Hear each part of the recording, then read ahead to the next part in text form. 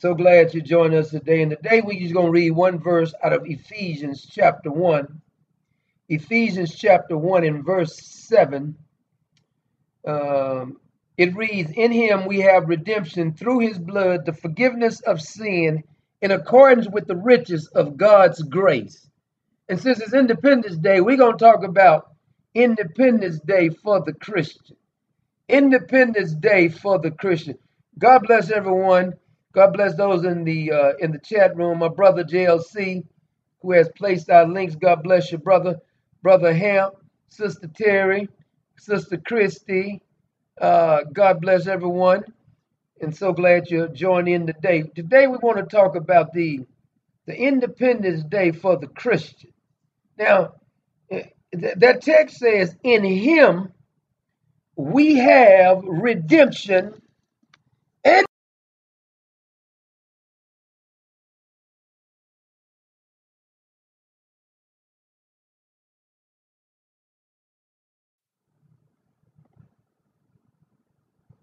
I don't know what just happened, but for some reason we lost connection for a second there. I don't know exactly what happened, but is everybody there hearing me now good? For some reason I went blank on my screen here. And I lost connection, but I think it looks like we're still going. Can y'all hear me now out there in the chat room? For some reason we lost audio. I lost audio for like, I don't know, 15 seconds or so or something. Okay, JLC say we back on. Okay, I don't know what just happened right there, but some clicked and my screen went blank. But we're back on. Okay, we want to talk about Independence Day for the Christian. Now, the statement that we read, "In him we have redemption through his blood, the forgiveness of sin in accordance with the riches of God's grace. In him we have redemption, and we are forgiven of our sins because of what he has done." 2 Corinthians 1 and 9 says, "Indeed, we had the sentence of death within ourselves, so that we would not trust in ourselves, but in God who raises the dead." We have an Independence Day because of what the Lord Jesus did on Calvary. See, that's our Independence Day. Everybody always want to wait till Easter to celebrate. That's the Independence Day, though. Acts chapter 10, verses 39 through 41 says, "We are witnesses of all the things he did, both in the land of the Jews and in Jerusalem. They also put him to death by hanging him on a cross. God raised him up on the third day and granted that he became visible not to all the people, but to witnesses who were chosen beforehand by God. That is, to us who ate and drank with him after he rose from the dead." Woo! That's some in and of itself. They are proclaiming here in the book of Acts that they literally ate and drank with the person, in the person of the Lord Jesus Christ, after he was rose from the dead. See, that's a statement right there. So somebody should have been saying, "You boys are telling a lie," because we killed him and his body is right over here. But they didn't say that. Peter is declaring in the book of Acts that not only did Jesus Christ raise from the dead, but we ate and drank with him after he was risen from the dead. I don't know about you, but that's a pretty powerful statement if you asking me. What if you knew somebody, you said raised from the dead, that you ate and drink, and you got a bunch of witnesses to back it up? Make no mistake, we have redemption through his blood and his blood alone. There is no other name under heaven that you're going to be saved. I don't care who says it. So America is celebrating Independence Day today, and they do it every year on the 4th of July. First, the 4th of July is a celebration of the birth of a nation. It's to say we are free from the rule of our oppressors, which was Britain then, right? It also is a celebration of the Declaration of Independence.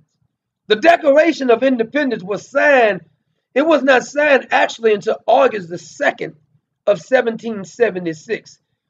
Also, you can make a note that July the 4th is not the day the Continental Congress declared independence, because that happened on July the 2nd, 1776. But we celebrate July the 4th as our Independence Day because the Continental Congress approved the final wording of the Declaration of Independence. That was July the 4th, 1776. The Christians celebrate every Easter or resurrection as the day of independence. Now, the Christian should celebrate every day as Independence Day because he got up. We should be celebrating. Every day you wake up should be your Independence Day. You say, I'm free. I can speak freely because of what Jesus Christ has done on Calvary. That's my Independence Day. And they surely should celebrate the Lord Jesus' victory every time you attend church, because the empty grave means his offering was accepted. Oh, yes, it was. That's what the empty grave symbolizes. It symbolizes that it is done. It is finished. He said it on the cross. It is finished. Oh, yes, that's our Independence Day. Believers are still at war with the enemy and the devil and all his helpers. The devil still is your enemy, and the devil has a bunch of workers. Matter of fact, the devil got more workers than the Lord has. But the good news is that our high priest has already guaranteed us victory. Woo, that's good news. We already got the victory. The devil already knows what his end is. See, some of his followers, those who work for the devil, they don't realize that their end is hell. See, the devil knows this. He knows what his end destruction is. He ain't that crazy. Sad part is there's a lot of people working for the devil don't realize that they're going to get thrown in the pit of fire with him. 2 Corinthians 5:21 says, for he made him who knew no sin to be sin for us, that we might become the righteousness of God in him. You see, the reason the non-believer wants to attack the resurrection is that it proves a victory. See, the devil knows this. And so he get his workers to attack the resurrection, even though he has no facts to back that up. If the Lord Jesus was not raised from the dead, then there is no Independence Day for the believer.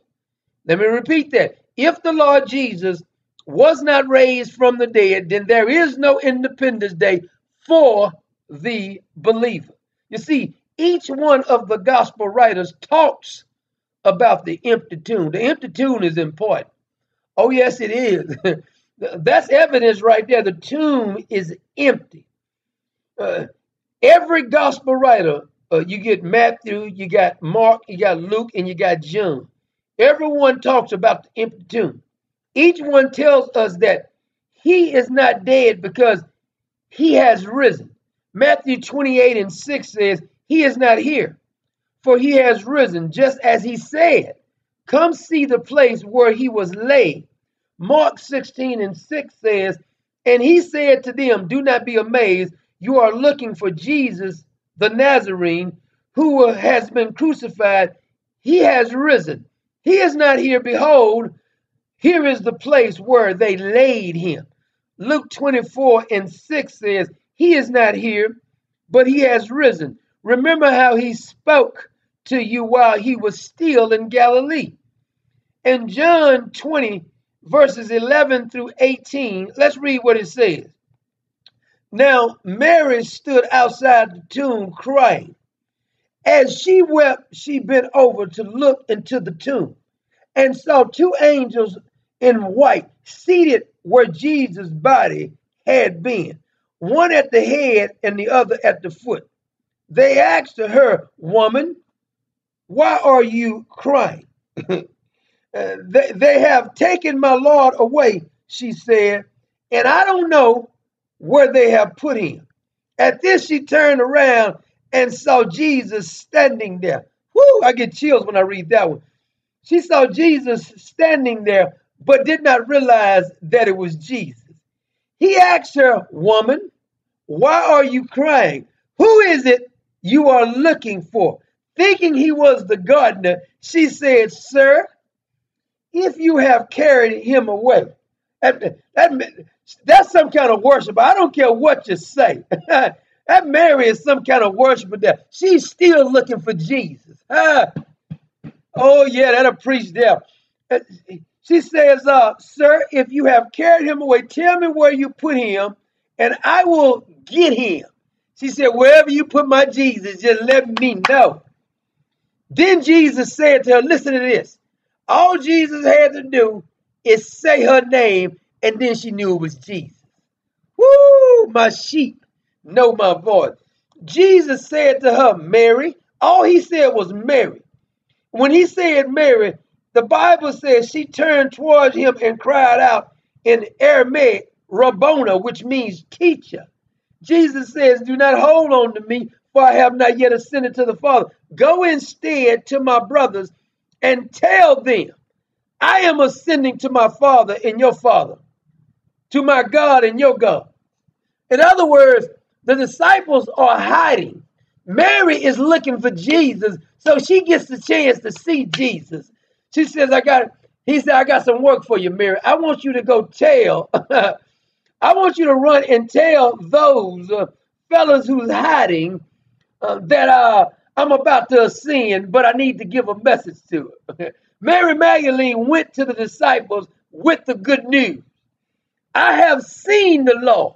Woo! She said, "I have seen the Lord." Come on, Independence Day. "I have seen the Lord." And she told them that he had said these things to her. Mary was the messenger of the master. Go tell him why they hide that I'm back. That the grave couldn't hold me because it didn't have anything to hold on to, because there was no sin found in me. Acts 3:15 says, "You killed the author of life, but God raised him from the dead. We are witnesses of this." Yes, we are. We are witnesses of this. So Peter is declaring that the Lord Jesus did die.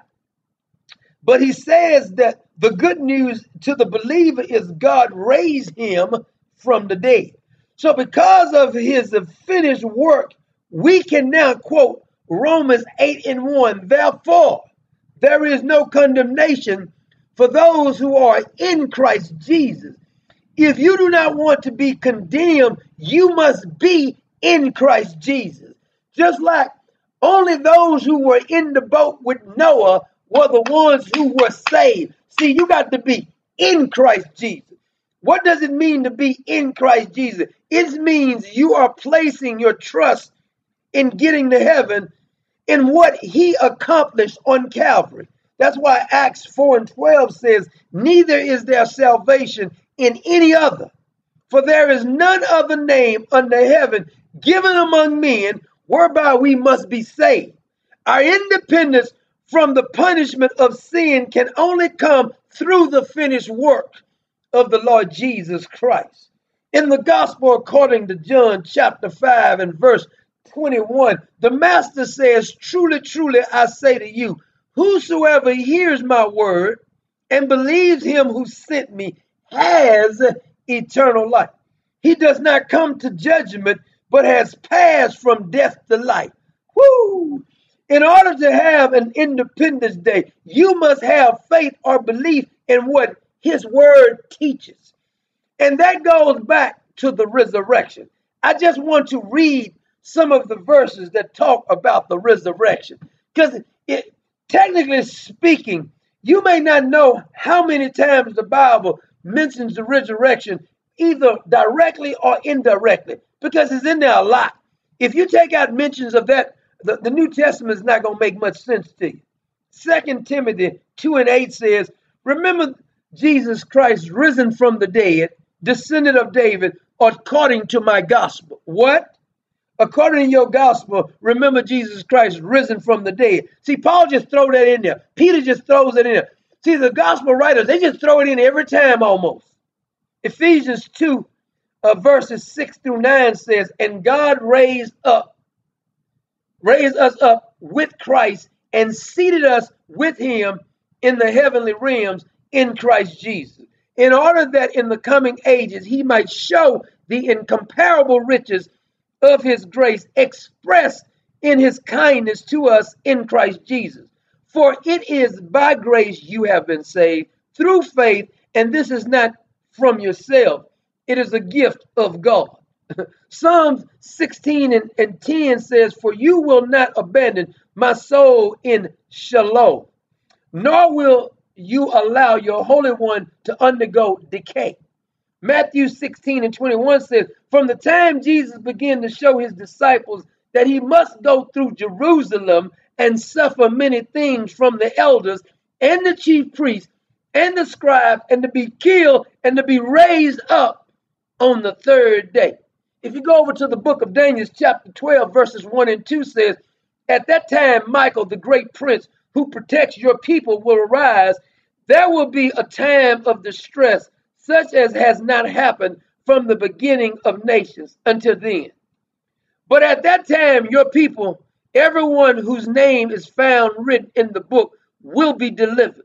Multitudes who sleep in the dust of the earth will awake, some to everlasting life, others to shame and everlasting contempt.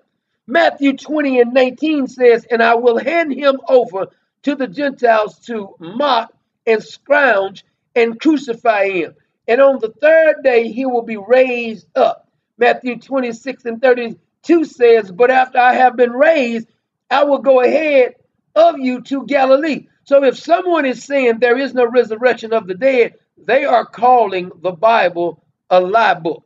This is a book of lies. If there is no resurrection of the dead, if Jesus Christ has not raised from the dead, you may as well throw the Bible in the trash. And if anyone is thinking they can go to heaven, yet declare they don't believe in a bodily resurrection, then they are calling the Lord Jesus a phony. That's what they're saying in so many words. They're saying Jesus is a fraud for declaring that he was going to be raised from this grave. Destroy this temple and I will raise it up in 3 days. He's not talking about a spirit. He's talking about a body. Not a spiritual resurrection, but a physical resurrection. The concept of a biblical resurrection is it should be reuniting a glorified body with the spirit. No. See, people get this concept of, well, I believe in the resurrection, but only the spirit. That's not what the Bible teaches, though. In the gospel according to Luke chapter 24 and verse 39, the master says to the disciples, listen to the master to the disciples. When somebody tells you that it's only a spiritual resurrection, you quote them Luke chapter 24, verse 39. The master says to the disciples, look at my hands and my feet. It is I myself. Touch me and see. A ghost does not have flesh and bones as you see I have. We should be still done with the conversation of somebody telling you about some spirit only being raised in Jesus, but not a body being raised. That's not a resurrection then. I mean, what are you talking about? What does this verse, Luke 24 and 39, mean if it's not talking about a physical resurrection? It makes no sense. We have been given our independence because of the resurrection of the Lord Jesus from the dead. We will be raised with a glorified body because he defeated death. If the Lord Jesus has not been risen from the grave, all our preaching and all our believing is in vain. Make no mistake about it. If Jesus has not risen from the grave bodily, you may as well stop preaching. You may as well stop going to church because it's all in vain, period. When some cult comes up with another way to heaven other than the finished work of the Lord Jesus, run away. Run away. There is no gospel without the resurrection of the Lord. There is no forgiveness of sin if he has not been risen from the grave. The Apostle Paul, in that great resurrection chapter, sums it up best. 1 Corinthians chapter 15 says, now, brethren and sisters, I want to remind you of the gospel I preach to you, which you receive and on which you have taken your stand. By this gospel you are saved, if you hold firmly to the word I preached to you. Otherwise, you have believed in vain. Stop right there. Paul, through the Holy Spirit, is about to proclaim your declaration of independence. He says, just in case there is any confusion about the gospel I preach, the gospel you have taken a stand on, the gospel by which you are saved. So we should pay attention to what he is about to remind them on what the gospel is based on. Then he goes on to say, verse 3, for what I have received, I pass on to you as of first importance, that Christ died for our sins according to the scripture, that he was buried, that he was raised on the third day according to the scripture. Notice what Paul has declared as the gospel. He says Christ died for our sins. He did not die because of his sins. He had no sins and he could have lived forever. He died because of our sins. He also says that the scripture declares he died for our sins. The scripture declared that he died for our sins. In Isaiah chapter 53, starting at verse 7, it says, he was oppressed and afflicted, yet he did not open his mouth. He was led like a lamb to the slaughter, and as a sheep before its shearers is silent, so he did not open his mouth. By oppression and judgment he was taken away. Yet who of his generation protested? For he was cut off from the land of the living. For the transgression of my people he was punished. Then in chapter 15 of 1 Corinthians, Paul says he was buried also. Isaiah 53, starting at verse 9, says he was assigned a grave with the wicked and with the rich in his death, though he had done no violence, nor was any deceit in his mouth. Yet it was the Lord's will to crush him and cause him to suffer. And though the Lord makes his life an offering for sin, he will see his offspring and prolong his days. And the will of the Lord will prosper in his hand. Then 1 Corinthians 15 says, he would rise from the dead. Isaiah 53 verses 11 says, starting at verse 11 says, after he has suffered, he will see the light of life and be satisfied by his knowledge. By righteousness, my righteous servant will justify many, and he will bear their iniquities. Therefore, I will give him a portion among the great, and he will divide the spoils with the strong, because he poured out his life unto death, and was numbered with the transgressors. For he bore the sin of many and made intercessions for the transgressors. We have an Independence Day because of what he did at Calvary. Galatians 1:4 says, who gave himself for our sins to rescue us from the present evil age, according to the will of our God and Father. You see, the Old Testament talks about the resurrection. Those saints of old look forward to the resurrection. In the book of Job, chapter 19, starting at verse 25, it says, I know that my Redeemer lives, and that in the end he will stand on earth. And after my skin has been destroyed, yet in my flesh I will see God. I myself will see him with my own eyes, I and not another. How my heart yearns within me. Job is talking about the resurrection. Psalm 49:15 says, but God will redeem me from the realm of the dead. He will surely take me to himself. Isaiah 29:18 says, but your dead will live. Lord, their bodies will rise. Let those who dwell in the dust wake up and shout for joy. Your dew is like the dew of the morning. The earth will give birth to her dead. Hosea 13:14 says, I will deliver this people from the power of the grave. I will redeem them from death. World death are your plagues. World grave are your destruction. Psalm 16:10 says, because you will not abandon me to the realm of the dead, nor will you let your faithful one see decay. And I could name more to point to the resurrection, but time does not permit. But the resurrection is the day of our declaration. The resurrection of the Lord Jesus Christ is our day of our declaration of independence.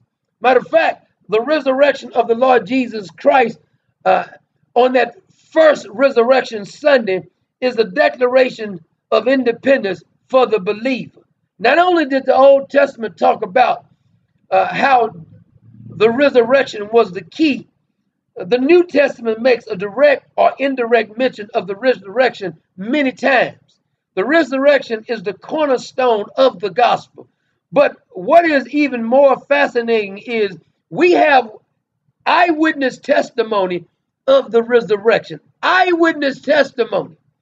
Paul writes in 1 Corinthians chapter 15 about the witnesses that saw the risen Lord. Starting at verse 5 of chapter 15, he says, and he appeared to Cephas, that's Peter, by the way, and then to the 12. Now that would have been enough for witnesses right there, right? But he goes on, Paul goes on and says, and after that, he appeared to more than 500 of the brothers and sisters at the same time. Stop right there. Paul is declaring in the book 1 Corinthians chapter 15 that the Lord Jesus, the resurrected Lord Jesus, appeared to over 500 witnesses at one time. They all can't be seeing an illusion at the same time. The resurrected Lord Jesus Christ appeared to over 500 brothers and sisters at the same time. He says some still are living, though some have fallen asleep. So in other words, Paul said, if any witnesses are reading my letter right now and want to go question some of the witnesses, they're still living right now. You can go talk to the witnesses right now. Then he appeared to James, then to all the apostles, and last he appeared to me also as to one abnormally born. Now I do not want you to underestimate how important the statement of what Paul has just said.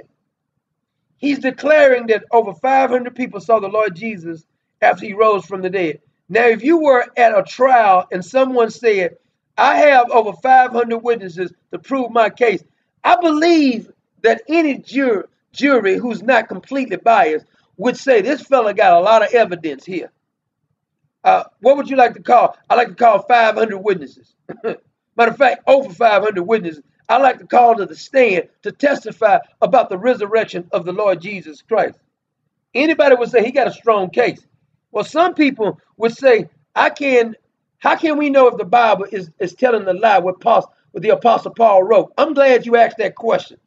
Well, even skeptics acknowledge that the book 1 Corinthians was written around 56 or 57 or even 58 AD. That's just 23 years after the death of the Lord Jesus Christ. So 23 years after Jesus has risen from the grave, there are some witnesses still living right now. Paul writes this letter. Now, if he was telling a lie, they could have went over there and said, boy, you done lost your mind, Paul. Let's go examine his witnesses. So you want to know why it's important that the book was written around 56 or 57 AD, because the witnesses are still alive. That means somebody can go talk to the witnesses. So there should have been some writings around the time that Paul is stating this, saying that I examined Paul's evidence with the witnesses and we found out he was lying. That didn't happen. They said, we got to kill these boys. We got to shut them up. We got to suppress the truth. They should also have evidence to prove that they went over to the grave and located the body. But what we see around this time in history is leaders and so-called important people attempting to cover up the evidence. They didn't disprove what the apostles were saying with all these eyewitnesses. They said we need to shut these people up because they knew the evidence was credible. So you got all these atheists who wants to write books way after the fact saying we don't believe in the resurrection of Jesus. Well, why wasn't nobody around the time that all these witnesses were still alive? I mean, John was still alive 80, 90. Well, we should have some evidence that you're saying, boy, that John had lost his mind on the island of Patmos. He done lost his mind. No, nobody would say, we're going to put him on the island of Patmos because we need to shut him up. They didn't come up with evidence disproving the resurrection of the Lord Jesus Christ because that is our Declaration of Independence. They said we're going to shut them up. We're going to kill these Christians. We're going to persecute these Christians because we got to shut them up with the truth. The same thing happens today in our society. They do not want the truth out. We're living in an era where truth is offensive because anybody who has truth on their side don't have to try to cover up the evidence. Anytime you see somebody trying to suppress the evidence or shame you or embarrassing you with not speaking against the truth, all you have to do is ask them, say, show me your facts. Can I look at the evidence? If you say there's no voter fraud, can I look at the evidence? See, like in the days of the apostles, when they were talking about, let's shut these boys up, when the atheists come along, when the non-believer come along and said, we don't believe the Bible, we don't believe in the resurrection. Well, show me the evidence back in that time where people was writing and saying, we're going to despair. We even got non-believers who said, we can't disprove the resurrection. Now, after all of the eyewitnesses are dead, they come up with these theories. Oh, that was made. They stole the body away. Jesus never really died. Wait a minute. Are you saying that the apostles who were afraid when Jesus was being crucified, all of a sudden gained courage and went down there with armed guards to steal the body away, and they were willing to die for it? They were willing to die for something they knew was a flat-out lie. Does that make any sense to you? Did this ring a bell to anybody? See, when they can't prove their points, they try intimidation. They try smear campaigns to silence the truth. Listen to what persons who has the truth on their side will not suppress the evidence. Let me repeat it. People who have truth and facts on their side do not go about suppressing the evidence and saying, let's not look at the evidence. Only liars and dishonest people want to suppress facts and truth. The only people that do not want the truth to come out are those who have something to hide. The fact that the so-called leaders of that day went about to silence the apostles and the Christians tells you that it's not that the resurrection was not a well-documented historical fact. It is that the resurrection of the Lord Jesus exposed the corruption of the leaders of that day, because no one said we can go over to the tomb that was well guarded and see the body there. We know that the Romans had the tomb guarded. So are you telling me the disciples who were afraid when Jesus was being crucified all of a sudden went over there and stole that body away? This doesn't make any sense. And why wasn't anybody, when the apostles and all of the eyewitnesses that saw the physically resurrected Lord Jesus Christ, why was it that nobody was saying, we can tell you that you fellows are lying? They were putting them in prison. They were locking them up. Nero said, let's just burn the whole thing down. So from Genesis to Revelation, the redeeming power of the Lamb of God is talked about. And the Lord Jesus predicted his death, burial, and resurrection while he was still here. In Matthew 16:21, the Bible says, from the time on Jesus began to explain to his disciples that he must go to Jerusalem and suffer many things at the hands of the elders, the chief priests, and the teachers of the law, and that he must be killed, and on the third day raised to life. Did you get that? He says, I must be crucified, I must be buried, but I'm going to raise again. Mark 8:31 says, and then he began to teach them that the Son of Man must suffer many things and be rejected by the elders and the chief priests and the teachers of the law, and that he must be killed and after 3 days rise again. There it is again. Whoop, there it is. Luke 9:22 says, the Son of Man must suffer many things, be rejected by the elders and the chief priests and the teachers of the law, and he must be killed and on the 3rd day raised again. Whoop, there it is. So the reason that the critics want to attack the resurrection is for a two reasons, actually. First, it would destroy the credibility of the Bible and the Lord Jesus. Secondly, it would prove that Jesus did not defeat death. And if he did not defeat death, what does that mean for the rest of us? No, my friends, he did defeat death. And his resurrection is our declaration of independence. So you should celebrate it every day. Paul goes on to say in 1 Corinthians chapter 15, but if it is preached that Christ has been raised from the dead, how can some of you say there is no resurrection of the dead? If there is no resurrection of the dead, then not even Christ has been raised. And if Christ has not been raised, our preaching is useless, and so is your faith. More than that, we are then found to be false witnesses about God, for we have testified about God that he raised Christ from the dead. But if he did not raise him, if in fact the dead are not raised. For if the dead are not raised, then Christ has not been raised either. And if Christ has not been raised, your faith is futile. You are still in your sins. Then those who have fallen asleep in Christ are lost. If only for this life we have hope in Christ, we of all people ought to be pitied. But Christ has indeed been raised from the dead, the first fruits of those who have fallen asleep. For since death came through a man, the resurrection of the dead comes also through a man. For as Adam all die, so in Christ all will be made alive. But each in his turn, Christ the first fruits, and then he comes those who belong to him. The gospel is the good news because he indeed has been risen from the dead. So we have this hope. For we know that if our earthly house of this tabernacle were dissolved, we have a building of God, and a house not made with hands, eternal in the heavens. For in this we groan earnestly, desiring to be clothed upon with our house which is from heaven. If so be that being clothed we shall be found not naked.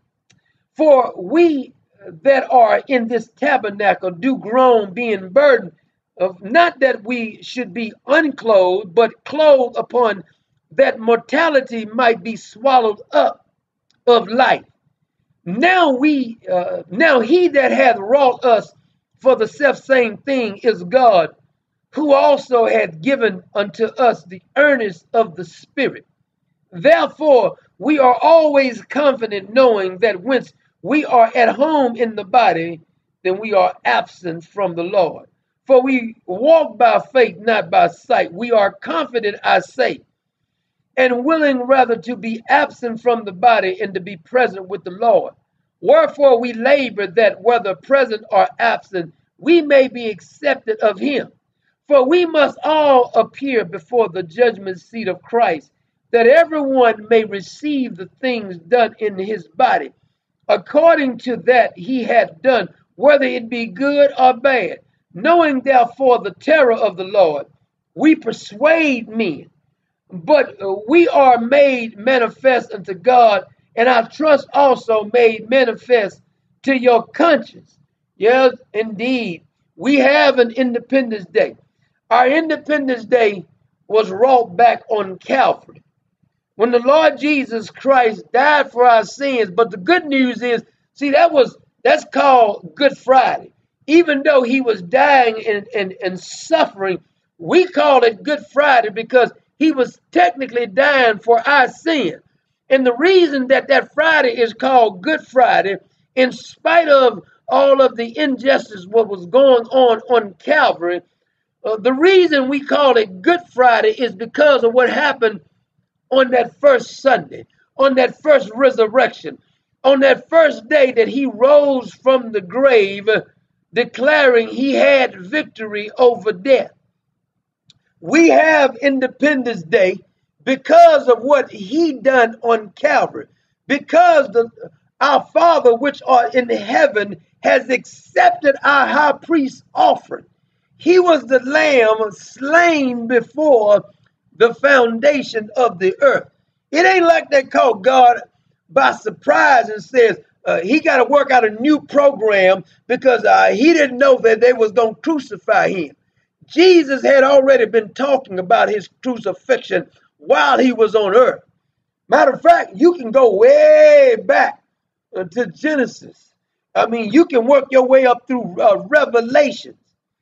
He's the lamb that was slain before the foundation of the world. It was God's divine plan. They didn't catch God off guard. It was his divine plan.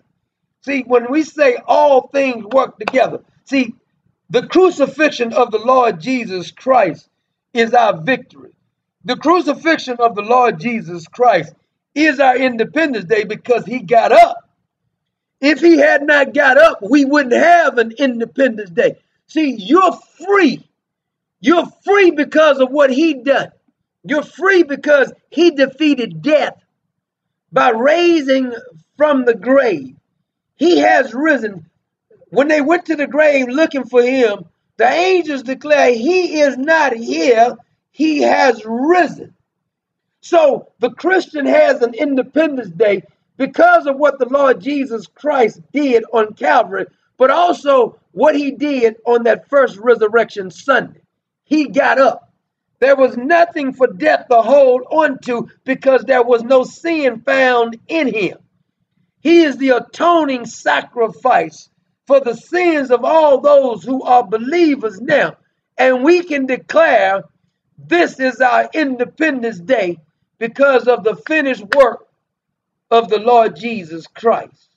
Let us pray. Father, we thank you for what your son did on Calvary, for coming and dying for our sins, living the perfect life, but you raising him up from the dead on that first resurrection Sunday. We thank you for our independence, and we are free now because of what has happened through the finished work and the shed blood of your darling son, Jesus Christ. We thank you for your redemption. We thank you for your mercy. We thank you that we now can have eternal life because of what he has done on Calvary. Thank you, Lord, and we ask you to forgive us for our sins. We ask you to forgive us of our shortcomings. We ask you to forgive us for being ungrateful for giving us our independence. We pray that you would touch the mind of those in the Common Sense Nation, those who are listening to this broadcast. We pray that you will give them the full concept of what that independence entails. We are free because of what he has done. The devil has no power over us because of the finished work of the Lord Jesus Christ. And he proved that you had accepted his sacrifice by him raising from the dead. And we thank you this day for that independence. For it's in Jesus Christ's name we pray. Amen. God bless you and happy Independence Day. I hope you celebrate your independence, first of all, by thanking God for his son, Jesus Christ, who died for your sins. And secondly, those who shed their blood in a free country so that you may have of true independence. True independence is not some government or some elected officials telling you you cannot declare truth. That's not freedom. That's slavery and that's prison talk. We're free because of what he has done. We don't need to get permission from the government to speak boldly because we have been rescued from the grasp of Satan because of what he's done. And we should take great boldness in the freedom that he has given us. We should not be looking for permission in order to speak boldly about truth, because it is God Almighty who has given us the victory. He has given us independence by defeating the works of the devil. He came to destroy the works of the devil, and he done just that. So anybody who's telling you you cannot speak freely, evidently they're trying to put you back in bondage under the grasp of Satan. And you tell them the devil is a lie. The devil is a lie, because I'm free because he said I'm free. I don't need a permission slip from the government. I don't need a permission slip from Facebook. I don't need a permission slip from YouTube. I don't need a permission slip from Twitter or any other entity. I'm free because God said I'm free. And I don't have to look for permission in order to be and live in fear from what a government, a corrupt, demon-possessed government is trying to tell me I can't speak freely. I'm free because the Lord Jesus Christ has set me free. And whom the Son set free, he is truly free indeed. God bless you and God keep you. Hope you have a